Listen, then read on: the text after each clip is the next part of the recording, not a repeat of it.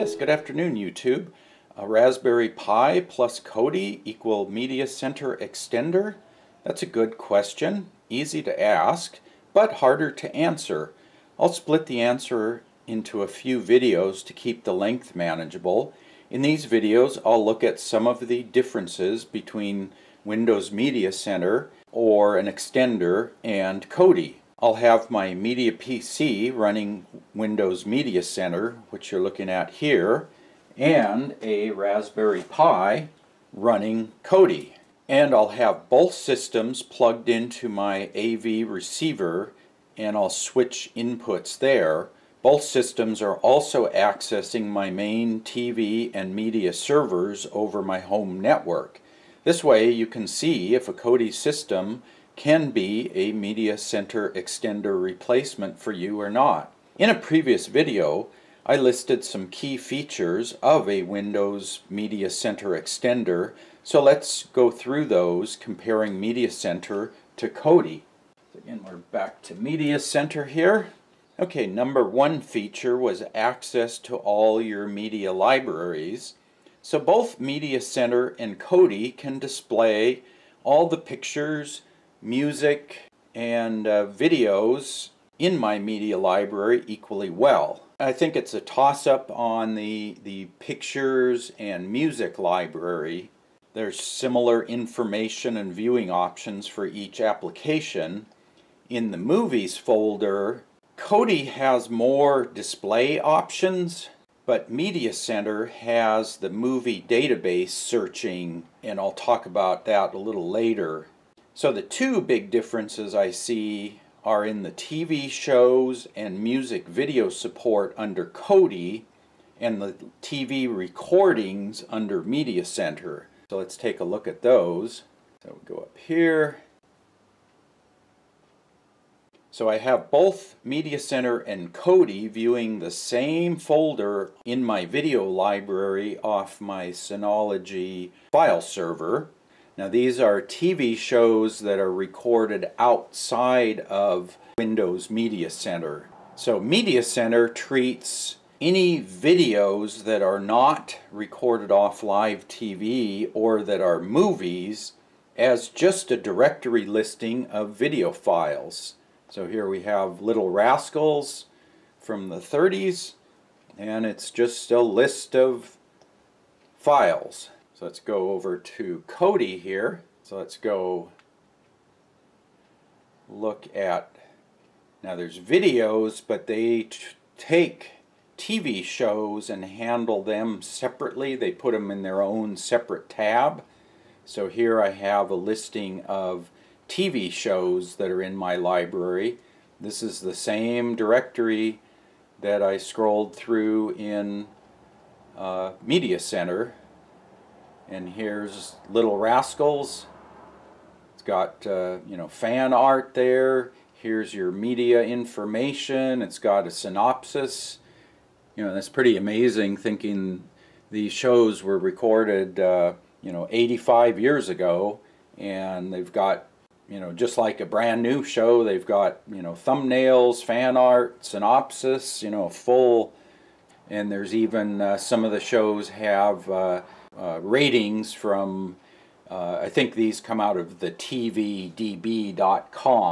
So I think Kodi wins hands down on video library handling, at least for things like TV series and music videos. It has much better metadata scrapers and more ways to view and access your libraries. So you can go over here, just different ways of viewing them. Media Center, you just get a list. You can get thumbnails. I like the media info myself, but there's many options there. Again, this is the same shared TV series folder in Media Center and Kodi. It's the exact same files, the same file names, directory names. We're still on Kodi here. This again is TV shows that are video recordings done outside of Media Center. TV recordings, which I'm on now, are TV shows that were recorded off of live TV by Media Center. So the one thing Kodi does that's kind of nice is they show that little check mark there you can see in the right column. That says I've watched, at least started to watch those shows, so it gives me a visual indication that I viewed that show. And what we can do is go in there and look at this program. You get a really brief, one-line synopsis of the show. There's the show title. There's no additional details, no cast and crew, just the bare minimum. I'll just show you then what Media Center looks like here. So we'll look at that same show. So we'll come out of here, out of the video. So we'll go down here to recorded TV and just show you then that same folder here. So you can see here I get the same synopsis here. Some shows have an additional information. You can see down here this one has like a category. It's a sitcom, it's a TV series, and if you go up above you can see some other showings. Sometimes they'll have similar programs listed, shows that are similar to Gilligan's Island. There's cast and crew. If I wanted to search for an actor, I could look at Bob Denver, and here's all the movies Bob Denver was in. I could look for upcoming TV shows that he was in, and if I wanted to record something like Dusty's Trail that I had actually never heard about until I did a search just like this, that's how I got this recording. So here's Dusty's Trail right there. So yeah, Bob Denver in Dusty's Trail. So yeah, I think in Media Center you have a richer synopsis. So this will wrap up the look at this first feature. I think Windows Media Center wins for TV recordings. Kodi wins for things like TV shows and music videos, which they can handle separately.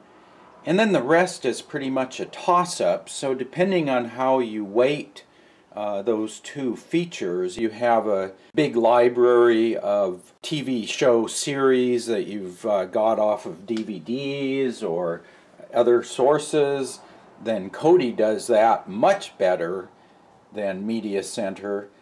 So in the next episode, I'll look at how both Media Center Extender and Kodi handle live TV content. So stay tuned for that video. Check out some of my other cable cutting and Kodi videos in the playlist link here. And if you haven't already, subscribe to my channel for updates.